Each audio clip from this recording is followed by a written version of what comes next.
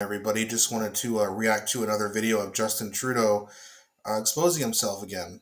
So have a look and then we'll talk about it after.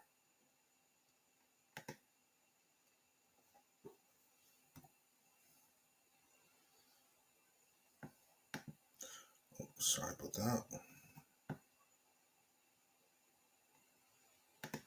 Okay, here we go. I think the long-term effects on our economy of young people who can't build their dreams, can't start a family, can't live in the communities in which they work, will be devastating for this economy. The current situation is not just unfair for young families and young people who don't have the opportunities that their parents and grandparents had when you work hard to build a future for yourself.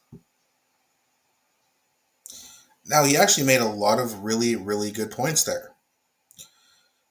Talking about how it's not fair and how you can't really ever, you're not going to be able to, afford a house. The working class people are getting screwed, and yeah, I mean, it's just it's interesting, when he talks about these things and he talks about, hey, it's not fair for you guys. You're getting screwed. This current situation sucks.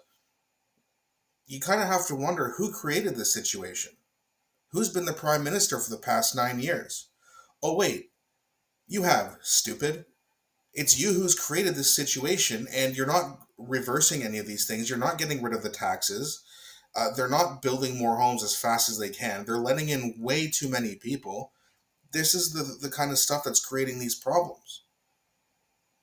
And he just thinks, well, hey, budgets, they balance themselves. You can go back with the 9 years and just look at all the stupid things he said, where he admitting that he admires the Chinese Communist Party. I mean, it's just, all this guy has done is, he's not as bad as Joe Biden, at least he can speak sentences, but, I mean, it's wild for him to actually come out there and say, hey guys, I know it sucks right now and the current situation is really rough. Even though I caused it, I'll fix it.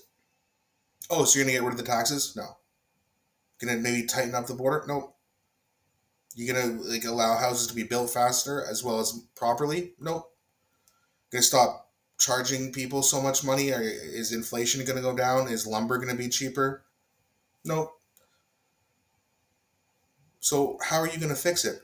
Well, because I said so, and Pierre Poilievre's mean to me, and I don't like him, so that's how I'll fix it. That doesn't work. And this is why these numbers are, if you look at the polling, it's why Pierre Poilievre is so far ahead, because people are just tired of this. Trudeau does a lot of this, but there's no action at all.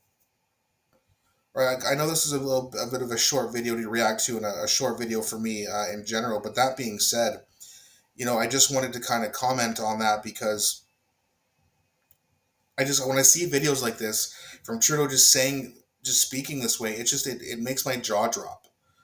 Right, so I don't know if you guys saw it. I definitely wanted to make sure that I shared that with you and then gave my opinion on it. I'd also like to hear your opinion down in the comment section. Don't forget to like and subscribe, and I'll be back with another video.